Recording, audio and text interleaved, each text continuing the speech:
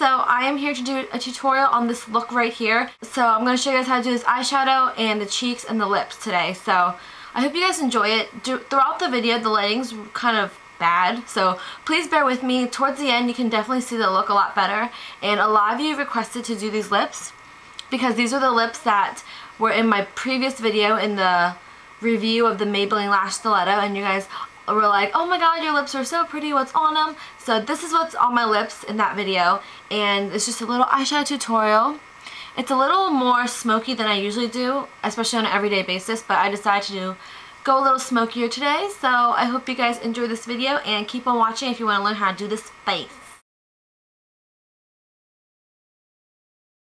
The first thing we're going to do is apply your primer. Use whatever you want and just put it all over the lid, up to the brow bone, and on the lower lash line. So now that we have that blended out, we're going to use the Sleek palette, and this, my friend sent this for me from the UK, and we did a swap, and she sent me the Sleek palette, so I'm not sure where you can get this in the States. I don't think you even can, but this is the Storm 578 palette, and it looks like this, and these are the colors. So the first color we're going to take is the second color right here in the top row. It's the lightest color in the whole palette. And I'm going to put that all over the lid with an e.l.f. brush. The next thing we're going to do is take the third color, the one right next to the lid color, and it's just a matte brown, and we're going to use that as our blending color. I'm using this Coastal Scents Deluxe Crease Brush. Anything fluffy will do, but take that matte brown and then just apply it in the crease as a blender color and bring it up a little bit towards the brow bone. Okay, a step that I forgot to do in the beginning is apply my Benefit Eye Bright as a highlight. I love this stuff. It just brightens your eyes and it lifts up your brow bone. Now the next color we're going to take is this dark blue color right here in the bottom row. And we're taking that color with a pointed dome brush, sort of. Something that you can have a lot of control with. And this is the SS266, or no, 226. Sorry. But we're taking that blue color. And this blue color actually has a lot of fallout. So I'm going to take a paper towel or any kind of tissue and just kind of lay it under my eye to catch the fallout. And what we're going to do is just work this in the outer corner, and we're going to kind of create a V to shape that corner and then drag it into the lid.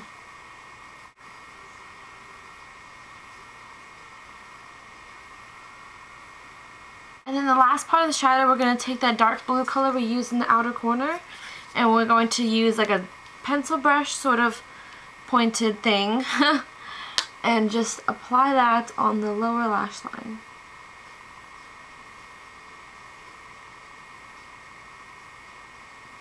And sort of connect it right here in the corner.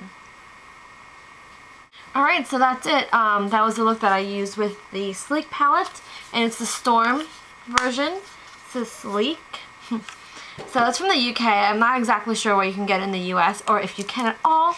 But if you have connections in the UK or you have friends over there, ask them to pick you up one. Oh, the next thing we're going to do is apply liquid liner. I'm using the liquid liner I always use, L'Oreal Liner Intense.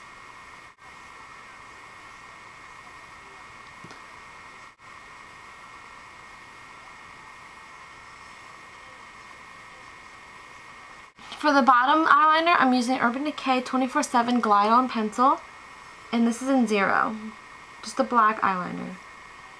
And then I'm going to curl my lashes and then apply CoverGirl Lash Blast. I'm totally sorry about the lighting if it was horrible, but I kind of changed it a little bit so it looks a little better. But this is the entire look, or the eyeshadow look. Now for my cheeks, I haven't really decided. I guess I can go for like a more plummy cheek. I'm actually going to, let's see, I'm going to apply a cream blush first. This is the Purple Lab cream blush in 6-inch heels. So I'm going to take this, and I'm going to take a fluffy angled brush and just apply that on my cheekbones. Oh my gosh, this is so pigmented. Blend it out. Make sure you blend out the cream blush so it doesn't look too harsh. Alright, so we have that cream blush on. You can leave it like this, but I like to apply the cream blush as a base sometimes so it keeps my blush staying on. I'm going to use this mineralized blush by MAC. It's called Hot Planet.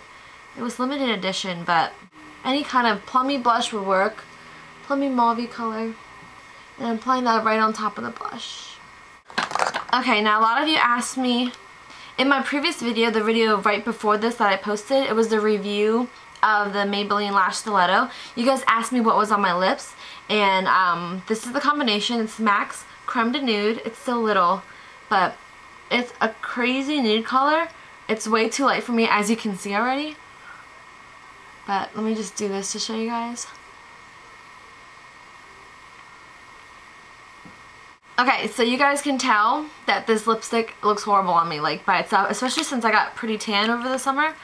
But when you apply a corally lip color like this is like a matte coral color, but this was limited edition. It was from the Heatherette collection, and it's called Sock Hop. But any kind of coral color like this would go awesome over like a straight nude lipstick like Creme de Nude by MAC. So once I apply that, it turns into this beautiful like nude color. Okay, so that's the entire look.